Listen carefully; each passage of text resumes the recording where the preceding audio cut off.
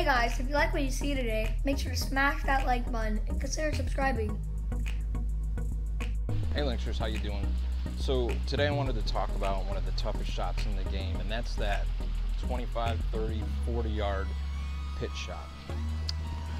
I feel that one of the problems that people have when they are confronted with this type of shot is the simple fact that most amateurs only know one speed, one tempo, and that's the full swing.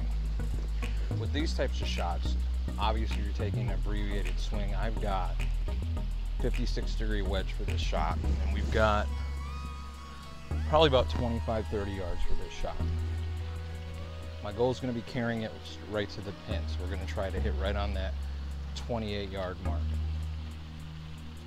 When you're dialing it down, you need to still have speed in the swing. And when I say dialing it down, I mean taking an abbreviated swing. You're looking to find a swing based on your full swing distance and then gradually bring it down to something that mirrors the yardage that you're trying to hit. One of the things that I see that's very, very typical of most golfers, most amateur golfers, is having the body slow down and not continue to rotate through on these types of shots, and just having the arms kind of take the lead, which causes a lot of the bad shots we see. The chunks when the body slows down, or hitting it thin, hitting it too deep.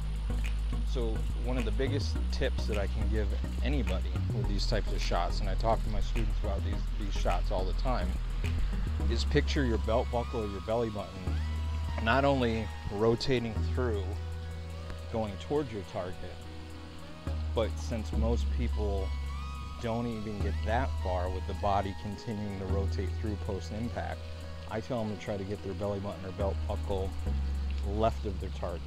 So basically you need to keep the body turning through even on the abbreviated swing. Okay? It's not something where you load up, abbreviated swing, you get to shoulder height or hip height, and then kind of slow down into it. You got to really keep that body moving and turning to a good equal finish to wherever your backswing is. So if you're going hip height back, you want to try to get hip height through and keep that body turning. So we're going to hit a couple shots. Again, it's about 28 yards or so. 56 degree.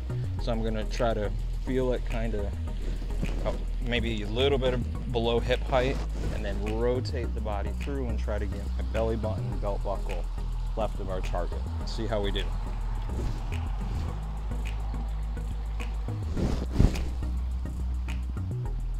Okay, that's right about the mark we wanted. And again, when you're lining up all the stuff that we talked about in previous videos about alignment, posture, it's a little bit different setup for these types of shots. You're going to be lining your body up a little bit left of your target, so you're a little bit more open than we normally would be for a standard full swing straight shot. So if you'll notice that I'm a little bit open, meaning my feet, knees and hips are going left of my target line, but our club is still straight down that target line. Okay.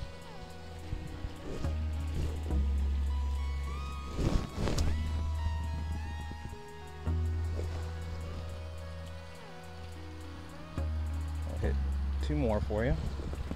So the idea is narrow stance, a little bit open with the body, club coming to a predetermined length back, which is all based on how far you hit it with your full swing. So if you take hit your 56 about 100 yards with a full swing, then for a 50-yard shot with normal tempo, you're probably going to want to go halfway with normal speed, normal tempo.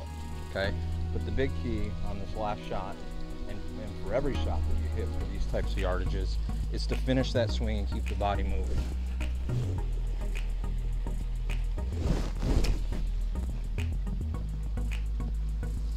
And that's that. Hope that helps. Keep that body rotating. Try to get your belt buckle, belly button left of the target.